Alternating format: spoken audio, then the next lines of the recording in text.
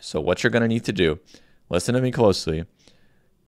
If you clicked on this video, consider it a contract between you and me that you're going to watch this video in full. And you're going to watch, actually you're going to need to do that because the data science job outlook is dramatically changing right now. It's changing very fast and it's changing a lot. So we're going to need to know what to do here. What do you do? Well, I'm going to talk about that in this video. But firstly, I want to explain that data science jobs are not close to dying. Okay, they're not getting automated. We're getting more and more data. We're getting more and more insights from this data if people are going to look at it. You can't just get insights from a computer. Those are machine learning models. You can build those, but we still need to know what to do with them. All of this stuff, we're going to need humans for them.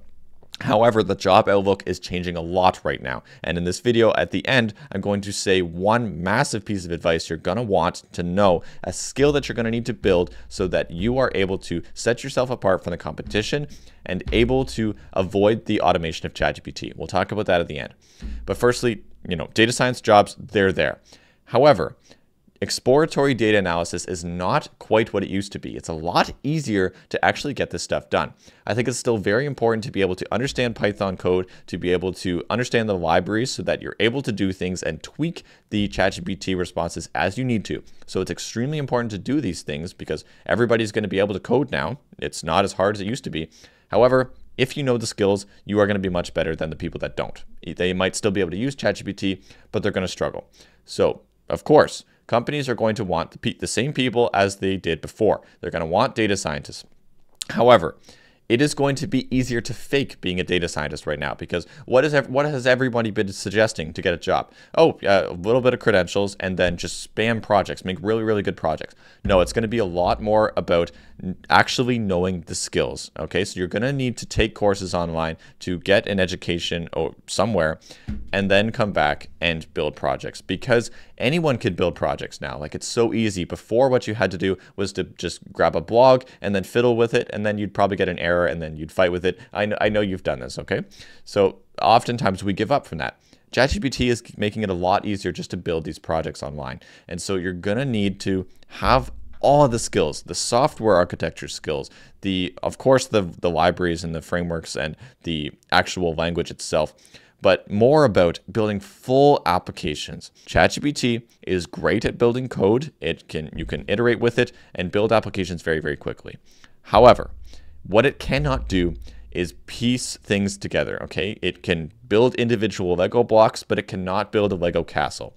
You need someone, or companies are going to need people that understand all of the Lego blocks, what each of them do, and how to put them together, okay? It's going to be a lot more about actually putting things together. And of course, it's still writing code. I'm not saying that you're not going to need to write code, but it's getting faster and companies are going to need less people to actually write this code because developers are just writing code so much faster than they used to be. I'm working on a startup right now. You'll see the results hopefully this year. I really hope this year, hopefully by the end of the summer. But I am writing code extremely quickly right now in languages that I am learning at the same time, like JavaScript. I don't know very well, but with ChatGPT, I'm writing JavaScript code and I am using it all the time. So trust me, coding is just easier than it used to be. My God. But anyways, ChatGPT is so good at writing code in many areas. And so it's going to be a lot more about knowing these individual Lego pieces, being able to put them together, and 100%, this is what you absolutely need to know, is GCP, AWS, Azure, building actual applications, putting all the pieces together to build a final product. Because again, data analysts, data exploratory data analysis, simple data science stuff, it's still useful. It's still extremely useful. And I'm not saying that it's going away. However, it's just easier. You're still going to need to know all of these skills. If you're a data scientist, you absolutely should still know Python, all these visualization libraries, SQL, all the normal stuff like TensorFlow, PyTorch, whatever for machine learning models. However, your actual job is getting easier in some ways with the, traditional analytics is getting easier. However, it's going to merge into building full applications. Okay, I've said this in previous videos. It is more important than ever right now to learn all of this data science stuff and then learn how to build actual applications. And you can do it in the reverse way if you want. You can absolutely build applications and then you can learn data science.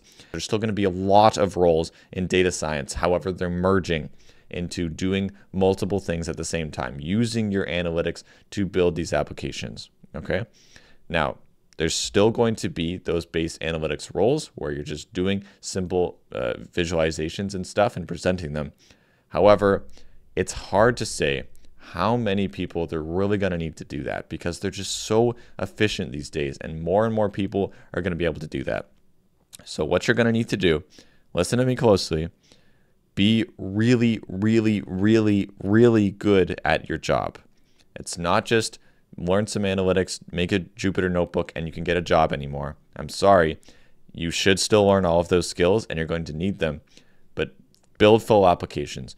Learn advanced machine learning architectures so that you can actually expand upon the company's skill set, build their own technologies out, and not just be one of the many people that are able to do these simple analytics. You got it? Okay. Subscribe. Bye-bye.